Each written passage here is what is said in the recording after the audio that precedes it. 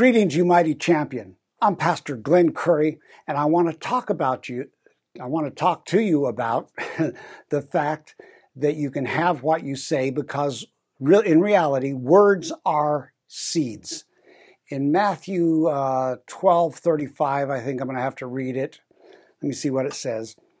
A good man out of the good treasure of his heart brings forth good things.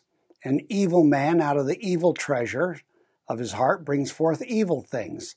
But I say unto you that this is Jesus talking, I say unto you that every idle, and the word idle, I looked it up before, it means unproductive, negative, stuff like that, word that men shall speak, they shall give an account thereof in the day of judgment.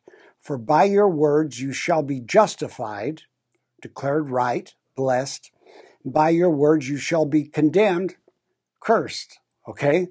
And let me read it in the Living Bible, verse 37.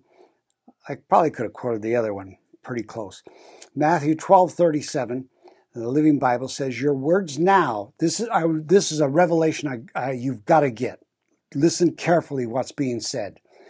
Act like your name is on the will of a really rich guy that died, and your name's on the will. You would listen carefully what's being read by the attorney, right? Okay, listen to this.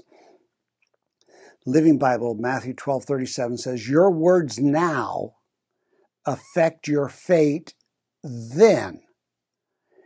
And then it says you will either be justified, blessed, whatever, by them, or you will be condemned. But if your words now affect your fate then, that means that your words arrive in your future before you do. Your words are almost like releasing through your mouth little invisible construction workers. And they're going to go 3 months, 6 months, a year into your future and start creating blessings or promises or problems, blessing or promise problems, I know I can say it, depending on what you've spoken, okay? That's why it's always essential to speak faith-filled words. By our words, we seed our future. And we're going to eat either the beautiful harvest and fruit, or that we're just going to have weeds in our future.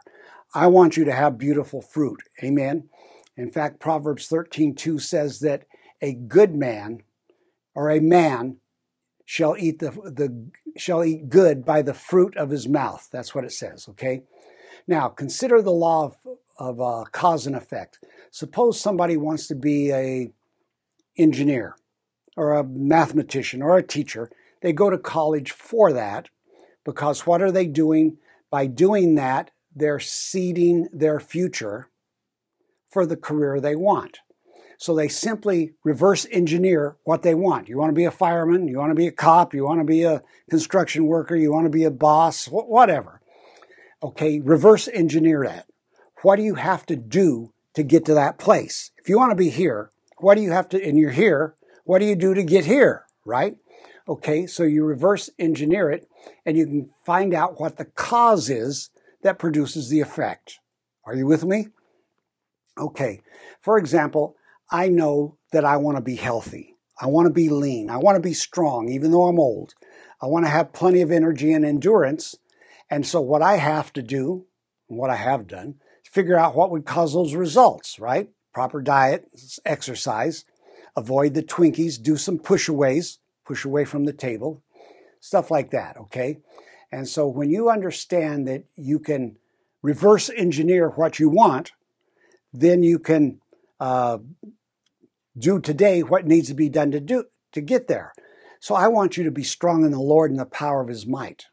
I want you to have on the full armor of God. I want you to do exploits for God. If that's what you want, then stop listening to the fear and doubt and unbelief that you hear in the world that causes the opposite of that, okay?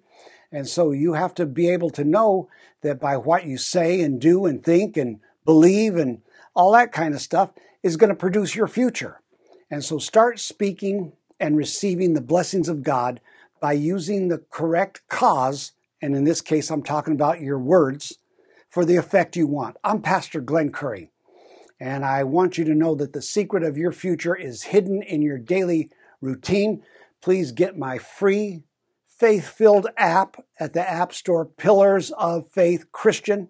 Start listening to my daily podcast. You can go back 5.5 years, watch videos, and listen to my radio broadcast. And so like and subscribe below. I love you. Be blessed.